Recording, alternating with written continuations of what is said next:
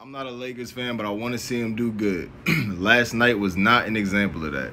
Shout out Karl Anthony Towns, top 3 centers in the league. Vanderbilt, 16 boards. Patrick Beverley even had 9 boards, 7 assists, which leads me to my point saying the Timberwolves out-rebounded the Lakers 61-36, 25 rebounds, 15-1 offensive rebounds, 24-4 second chance points.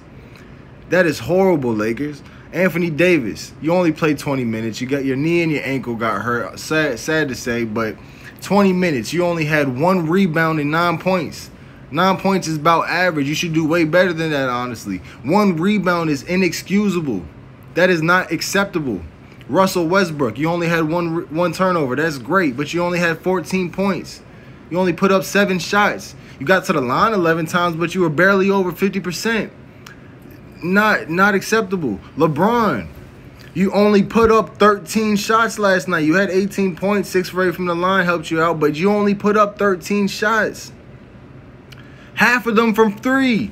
You should not be shooting half of your shots from the 3-point range. That is not what you do. You need to get to the bucket. I don't care how old you are. If you want to play at an elite level, get to the bucket and work out the mid-range. Over half of your shots from the 3 and not even shooting over 50 around 40% is horrible. Frank Vogel. Why is LeBron guarding Karl Anthony Towns? He might be able to guard some 5 spots in the league, but not a top 3 center in the league. Why are 3 different point guards playing 20+ minutes? That doesn't make no sense. Anthony Davis goes down. Why is DeAndre Jordan only getting 9 minutes? Why did I not see Dwight Howard at all?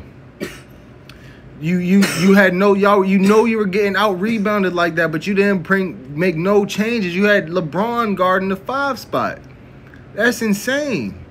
They need to figure these things out, man. I hope they can get it together.